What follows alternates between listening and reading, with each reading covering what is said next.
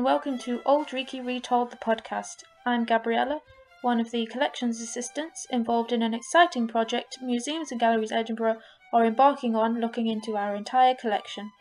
During this process, we've been pulling out amazing stories that have been hidden inside our collections, just waiting to be told. Currently, however, we're unable to access our collections in person due to the COVID-19 pandemic, but luckily we can access our collections database from home.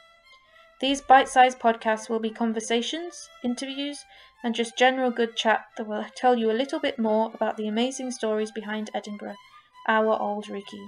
Welcome to our second podcast, which takes a look at the three giants of Scottish literature, Walter Scott, Robert Louis Stevenson, and Robert Burns, who are celebrated in the Writers' Museum on the Royal Mile and have been immortalised in monuments across the city along with their beloved dogs, similar to Bobby from our first podcast, all in the care of Museums and Galleries Edinburgh. Oliver, our fellow collections assistant, will introduce us to three writers and we'll take a look at the interesting collection objects we've unearthed to tell the stories of these three iconic writers.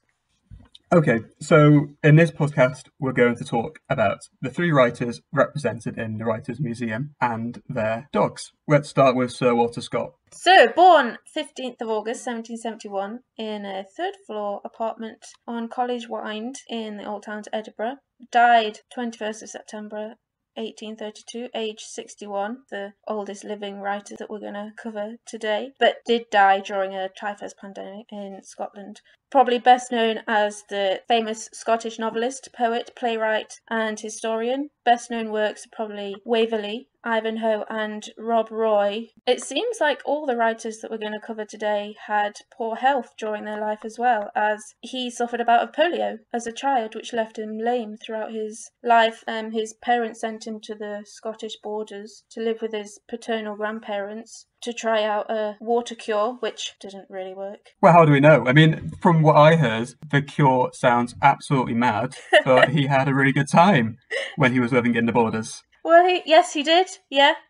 He loved all of the local tales and the speech patterns of the people who lived in the Scottish borders. He loved the local tales, so much so that he would carve into twigs the stories that he'd heard to avoid disapproval for those who believed that the stories should never be written down or in fact printed. Well, so instead of writing down his stories as a boy, he just made little figures of them instead? Well, apparently, yeah, he would carve them into twigs. Now, my idea of a twig is that it's a tiny spindly thing. How do you get a whole folk tale in that twig? Unless he has numerous twigs. And I don't know how speedy he was at carving, but how do you carve a whole thing in twigs? Well, I mean, he was a very detailed author. I mean, I'm going to put it out there, it's a hard slog, and I imagine looking at any of his twigs, it would be some hard work trying to work out what on earth he was doing with them. Well, yeah, and what if you get the order of those twigs mixed up and you're just making it up as you go along when you come back to it to write it down? He must have had some very unusual way of recording it on the twigs. It must have, yes. Suffice to say. I wouldn't say the twigs have survived.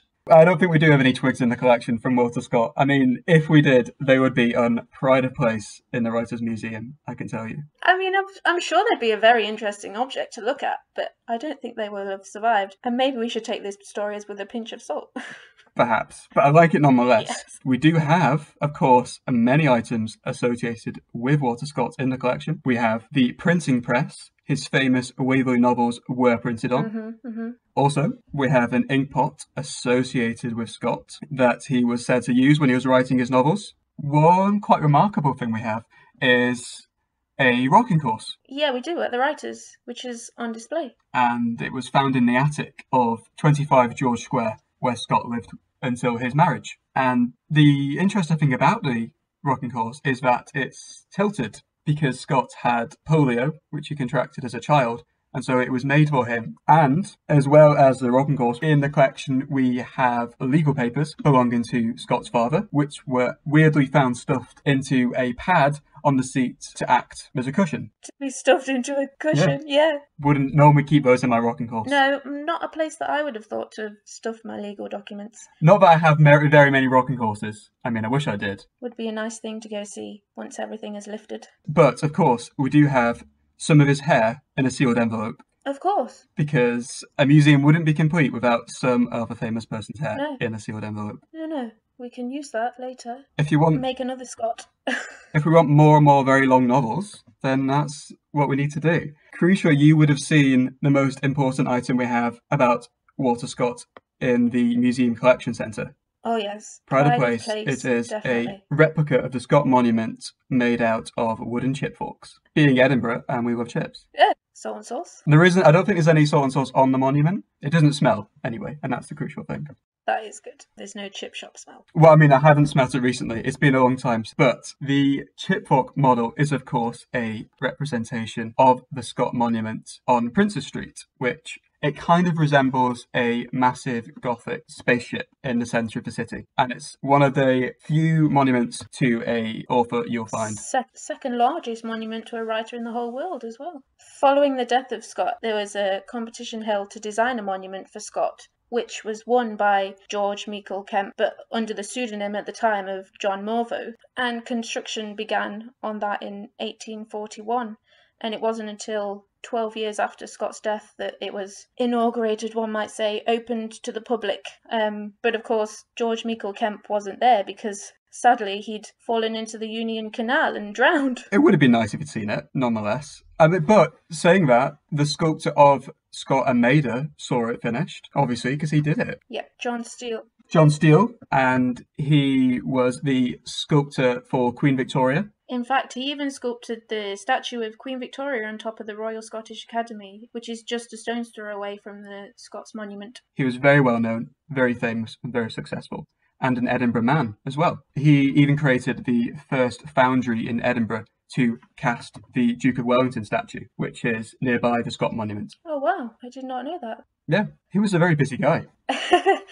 And of course, John Steele's brother was, I'm going to say this wrong too, Gurley Steele, who created many likenesses of Bobby, our dog Bobby, Really? back to our first podcast. There's a link. Yeah. It was quite an illustrious family. I think John Steele's father was quite well known as well. Yes. He was known as John Steele Jr. for a lot of his career in the early days because of his father and his fame as a sculptor. Mm-hmm. Going back to that sculpture that we have in the collection, that huge sculpture in the Scott Monument, I just wanted to share some quite astounding facts about that. So the sculpture there's some debate, but I'm going on the website for the Edinburgh Museum and Galleries.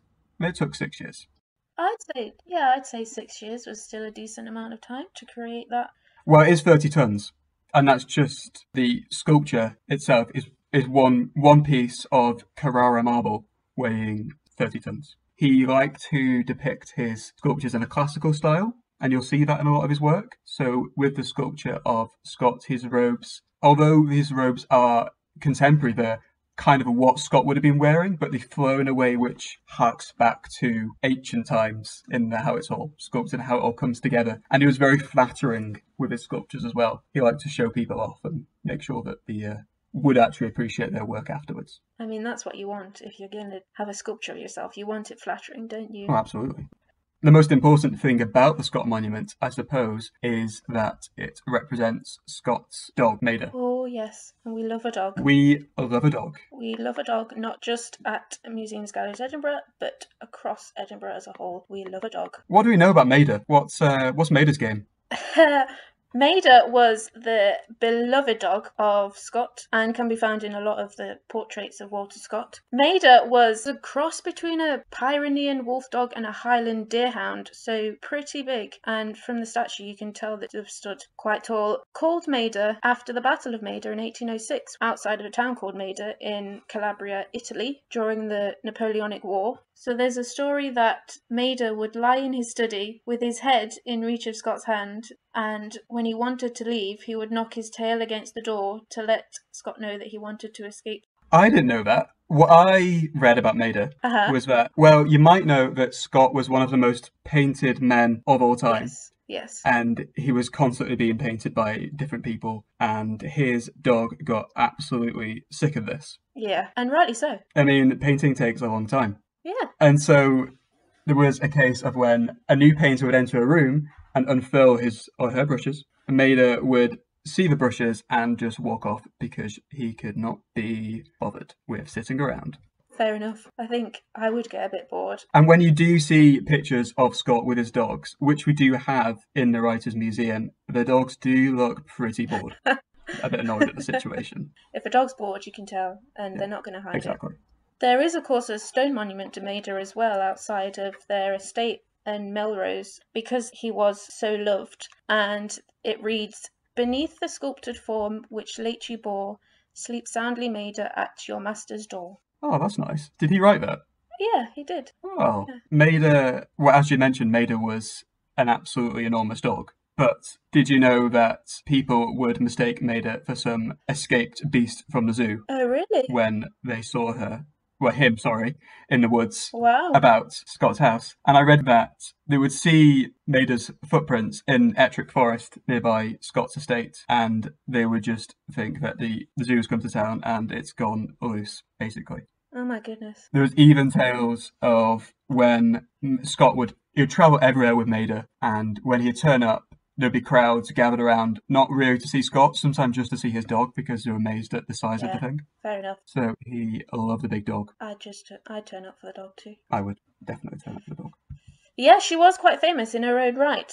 There's a story that one of Scott's friends was on a trip to Munich and found a little snuff box with her likeness on the front, and confirmed it was Maida with the inscription that read, "The loving dog of Walter Scott." Oh. So people did love Maida separately to Scott. If only Maida wrote a few books in his time, Yeah. and he'd be maybe more famous than Scott. Of course, Maida wasn't Scott's only dog. That is very true. We know of I know of two other dogs who I would regard as personally cuter than Maida. Oh, yes. Yep. Scott had two absolutely adorable tiny dogs. With their names, it kind of shows that Scott would have definitely been a fan of the Spice Girls, Yes, I see that. because his dogs were called Ginger and Spice. He would have been a fan of the Spice Girls. So there is a painting of two of Scott's tiny dogs in the National Gallery, I think. And these are two Dandy Dinmont Terriers.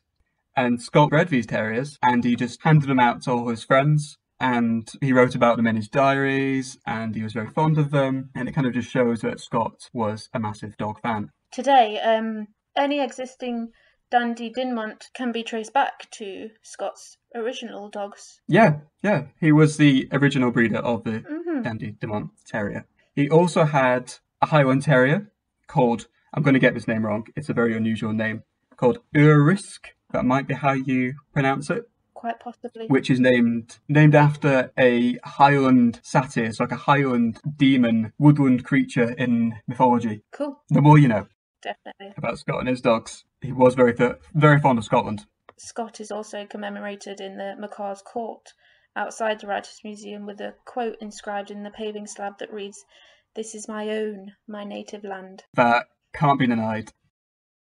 So another of the writers celebrated in the Writers' Museum is, of course, Robert Louis Stevenson, born 13th of November at 8 Howard Place in Edinburgh and died 3rd of December 1894 in Samoa, funnily enough, at the age of 44, so pretty young.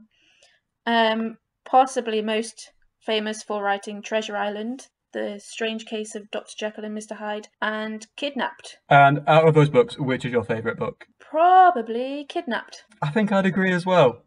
I think I like Kidnapped because it does feature loads and loads about Scotland and Edinburgh. Yeah, I think that's why I like it as well, because I can visit the places that are in it very locally. It's the easiest to read. I find with Jekyll and Hyde, it just gets really weird at times and a bit dark.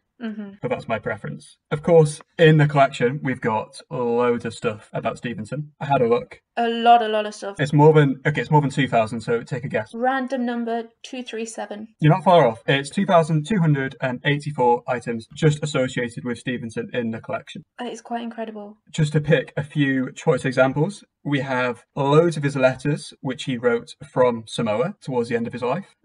And we also have his fishing rod. Oh, interesting. I didn't know he was an avid fisher. He was quite outdoorsy. Yeah. Golfing, fishing, and he enjoyed going travelling, of course. So yeah, he did enjoy the outdoors. He did. Continuing the trend we had from Scott, we also have some of his hair as well, because What is it about hair?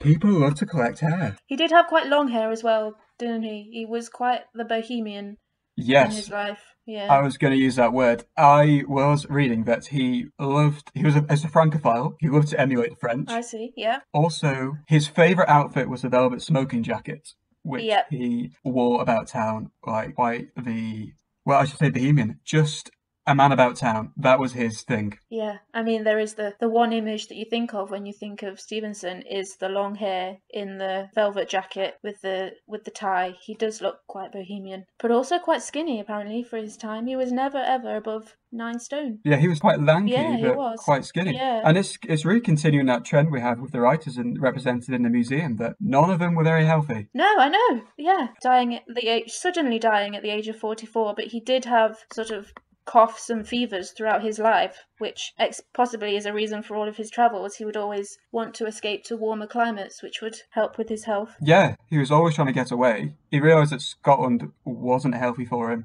whatsoever. No.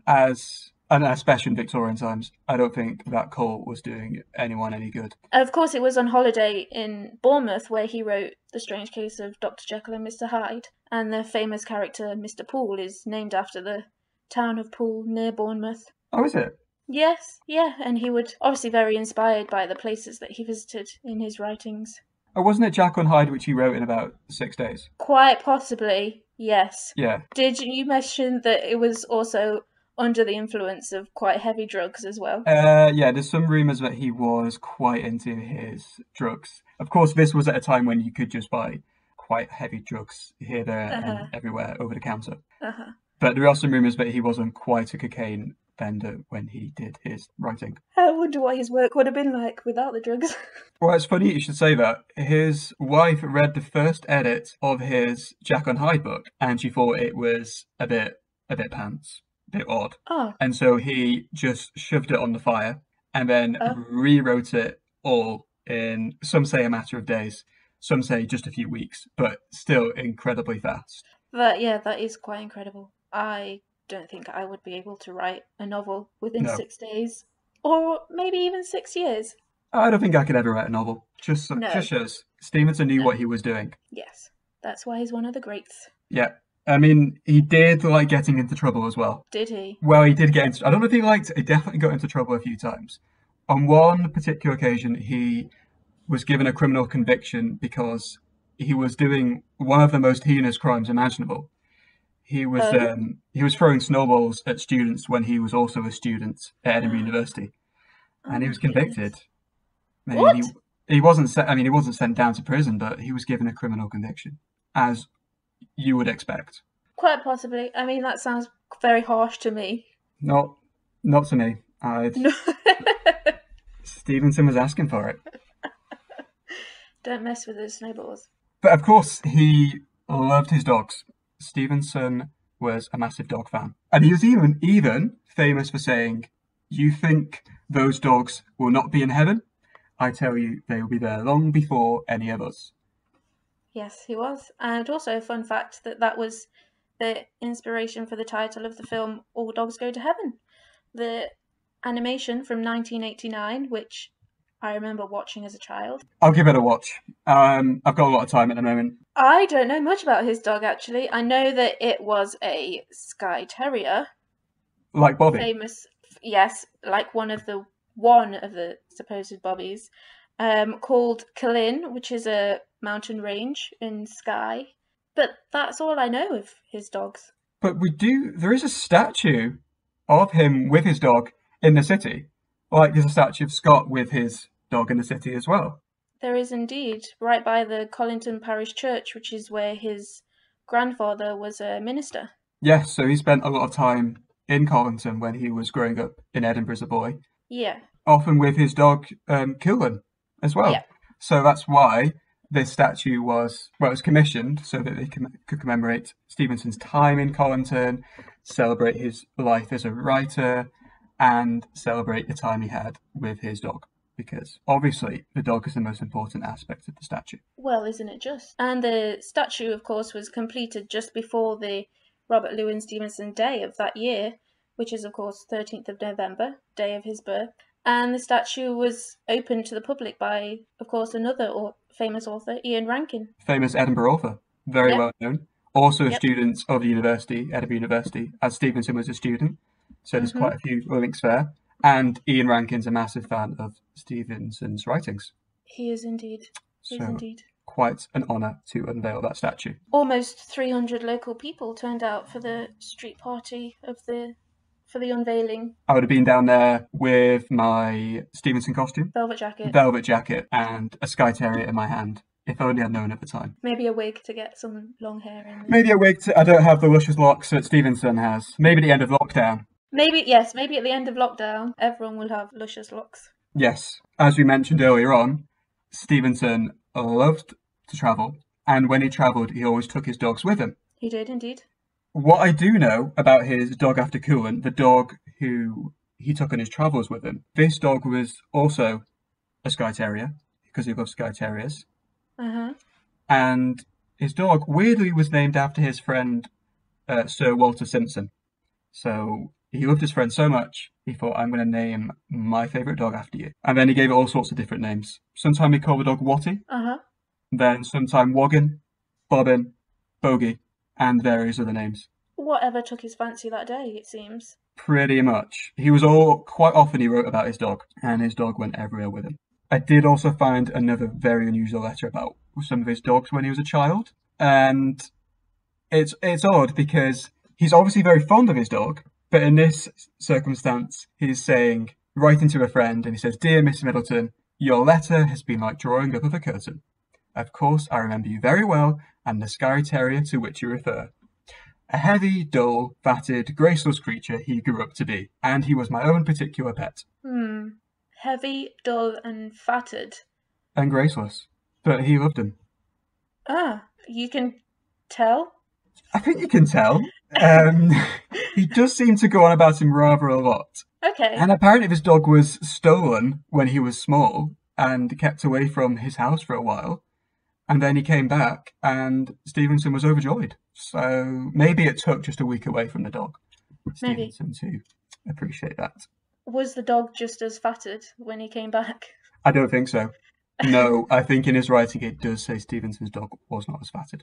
What do we know about Stevenson's time in Samoa? What was going on down there? So he settled in Samoa in 1890, and they seemed to really love him in Samoa. He took the name Tusitala, which was a local Samoan name for teller of tales, but unfortunately he was only there for about 4 years when he suddenly collapsed and died from what is now believed to be a cerebral hemorrhage. And in his death, his epigraph on his tombstone was translated into a Samoan song of grief. So very much loved on the... I did read that he was supporting the Samoan independence group at the time, and he was well into native politics. And there's even some rumours that he was perhaps even gun running for some of the native people on the island. Oh, right. I think he fancied the adventurous lifestyle. Yes. It might be because of it. And one of the nicest things he did, he actually gave his birthday to a girl on the island because her birthday was at an inconvenient time, basically. Oh, right. And he said, you can have my birthday. I actually trained as a barrister, and so I can give you my birthday. And he wrote it out in a nice letter to her. That's pretty cool. I didn't know you could transfer birthdays. Presumably he still celebrated his birthday on his birthday. They would just celebrate together. Maybe. I mean, Stephen had that power. I'm not sure if everyone has that power, but he definitely had that power. For as much as he was loved during his life, he actually, after his death, he became seen as a second-class writer, though, didn't he? Gradually being removed from literature that was taught in schools. He also was quite disparaging about some of his own work. When he was writing about Jack and Hyde after it was published, he was like, it's kind of like a penny dreadful. It's not the best. Oh, right. But at the time, it was very well received. But it might be the case that subsequently its appreciation has dropped off. Yeah, it's come back in favour. So there was a British biographer, Roger Lancelin Green, who seemed to praise his work at the end of the 20th century, and then he seems to have come back in favour since then. Well, now he's one of the most popular writers of all time, something in the top 50. So it just shows he's very versatile. And actually, out of all these three writers we're discussing, I think he is my favourite. Mainly because I have actually read some of his work in some kind of depth. I've got to say, I'm not normally diving into Waverley before bedtime. No, me neither. No. Or even Robert Burns. I can't say I've read every single one of his poems. although I don't deny that they're very good. Robert Burns was creating a lot of work that's very hard to, I think, actually read everything that he created. Well, let's talk about Burns. Let's. We haven't really touched on him yet, and he is the third of the three writers represented in the Writers' Museum. Yes. So, Robert Burns, Scotland's national bard, poet. We have a whole day to celebrate Burns in January, where we toast a haggis, have a wee dance, drink whiskey, all those things, in any which order you like. He was born January 25th, 1759, in Alloway, and he died on the 21st of July, 1796, in Dumfries. So he was very much a man of the south-west of Scotland, but he did have a lot of his time in Edinburgh. He moved to Edinburgh when he was quite a young man. After all, he did only live until his late 30s. And it was touch and go at one point. He was very close to moving to Jamaica. He was indeed. Yeah. To escape from his first wife's family. That was one of the rumours. Because he... Yeah, he certainly liked a woman's attention. That's one way to put it. Whether or not he was married. What was it? Did he have 9 children with his first wife? Yes, 9 children. Well, she bore 9 children. Not all of them survived to adulthood. I think only 3 of them survived to adulthood. And then he had 1 child with 3 more. Was it 3 or 4 more children he had? It depends who you talk to. The collective number of children he has changes. Yes, anywhere between 11 and 14. Yeah. Let's take an average, let's say about 12 and a half. Yes, which is a lot of children. Weren't you saying that there was something like it has 900 descendants today? Yeah, so because of the 12 or so children that he had during his life, there are now 900 descendants of Burns throughout the world. Well, I don't know whether throughout the world, actually, I presume. I don't know how many of them are still Scotland-based. You haven't asked them all where all they are? No, I haven't asked them all. I haven't managed to find them all yet. I did read that a famous American designer claims he's a direct descendant of Burns, so we know at least one other person who isn't in Scotland. Across the pond. Yeah. Probably not very many in Samoa where Stevenson ended up, but who's to say? Very likely. And like Stevenson and Scott, of course, we have loads of stuff about Burns in the collection. Mm-hmm. As far as I know, we don't have any of his hair, which is unusual because we seem to have everyone else's hair. Yeah, that makes me a bit sad that we don't have any Burns hair. Yeah, but we do have a plaster cast of his skull. Oh, yes, we do. Yes. Which was found to be larger than the average man's skull. Oh. He had such a big head for poems. He did. Maybe that's how he could produce so much work. Yeah, has to fit it in somewhere. It's all stored in his noggin. Yeah. We do also have his writing desk. Uh-huh. And, perhaps most importantly, we have a bottle of Coca-Cola, which was made to mark his 250th birthday. Of course. Burns Coca-Cola. Burns Coca-Cola. If he'd lived to the age of 250, I'm sure. he'd be always on the Coca-Cola. We're not being sponsored by Coca-Cola. So we have that in the collection centre, so that's not currently on public display. It can also be seen on the tour of the collection centre. Which are available to sign up through our website. Once everything's back to normal, whenever that may be. Burns, like our other 2 writers, was fond of his dogs. He was indeed. He loved his dogs. His dog, Lua, probably the most famous of his dogs, is a border collie. Yep. And actually means swift or nimble. Oh, I didn't know that. Probably quite apt for a border collie. They tend to move around pretty quickly. Mm-hmm.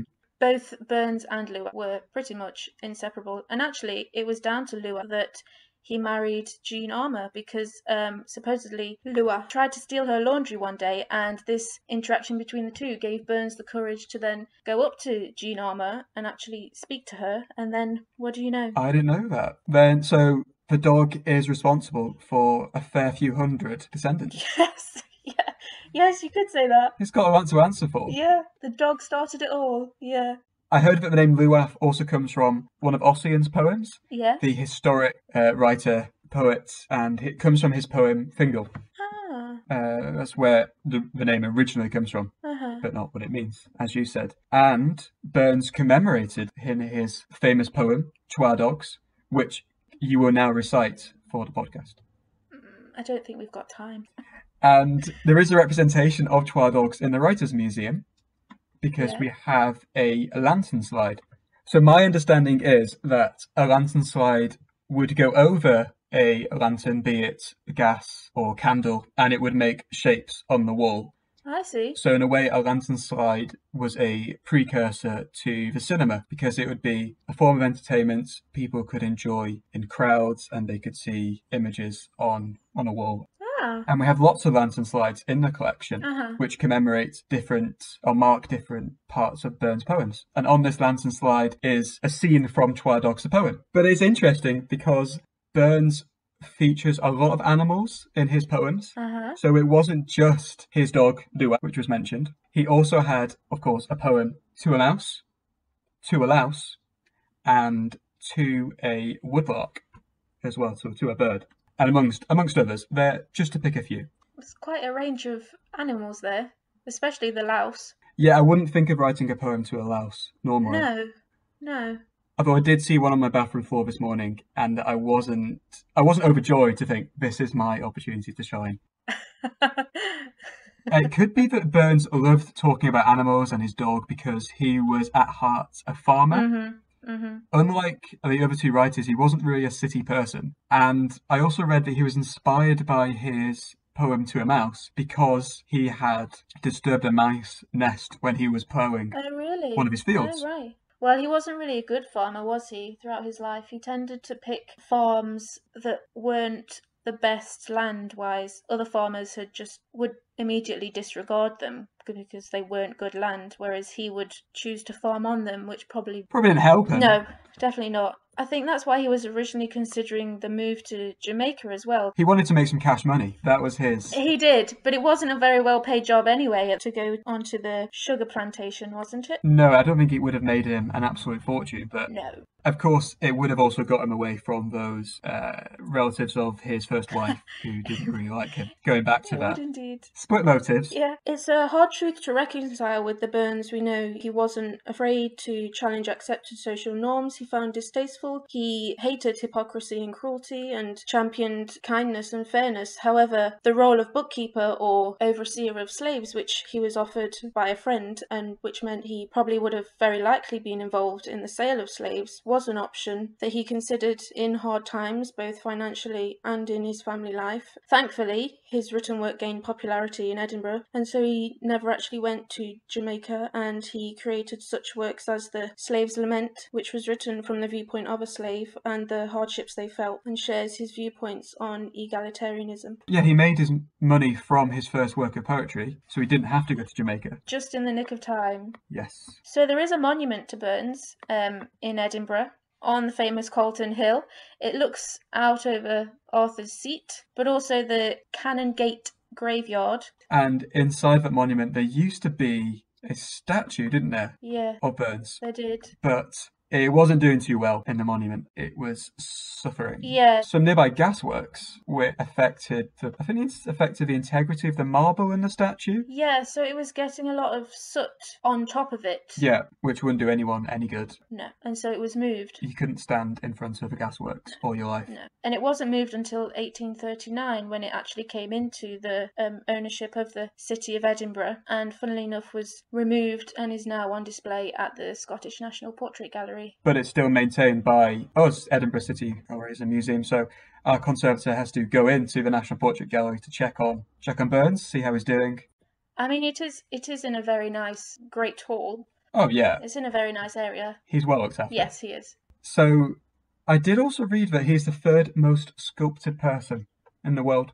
Oh, is that right? After Queen Victoria. Oh, of course. And your friend of mine, Christopher Columbus. I did not know that. That's interesting. And do you want to take a guess at where the oldest sculpture of Burns is?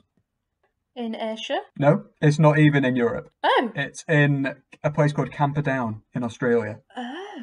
Yes, he does have quite a few monuments to him scattered across the world. Well, he's the third most sculpted person, so he definitely got around.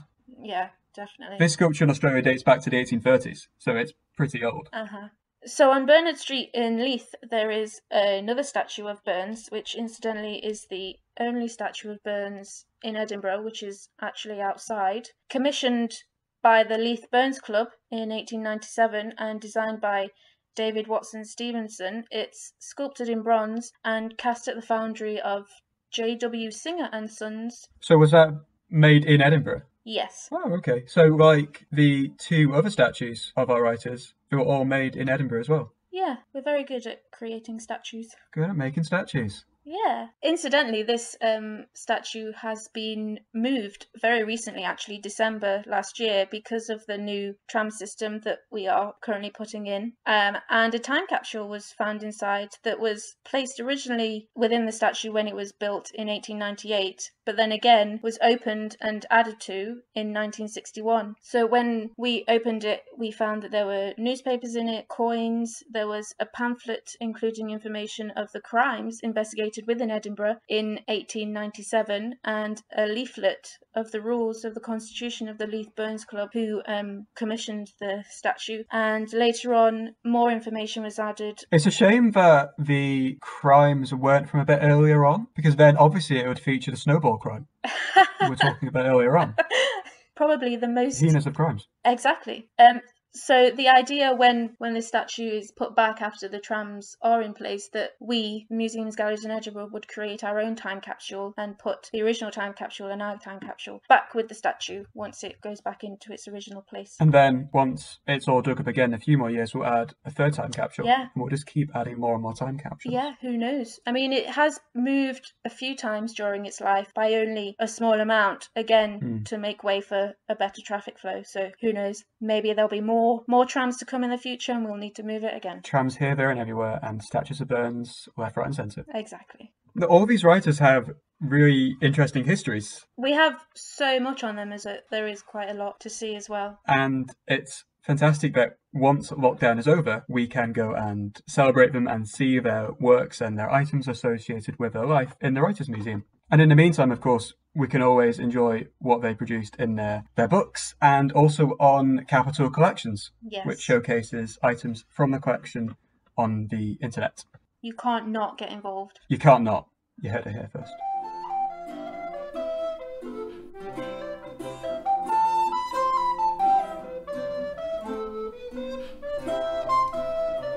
And that is it for another podcast.